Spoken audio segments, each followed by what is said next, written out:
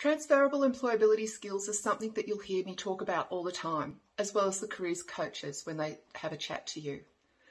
Transferable employability skills are your abilities that you can use within your workplace, and they can be picked up and developed throughout your life.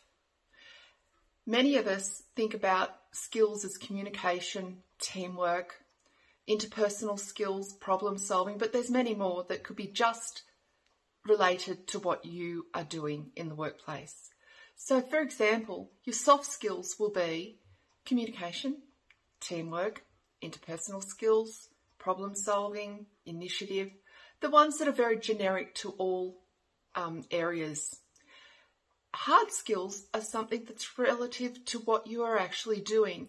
So, for example, if you were a counsellor, your hard skills will be your counselling skills, your listening skills, your ability to pull apart situations and put together plans and programs for people, the ability to relate theory to what a person is going through.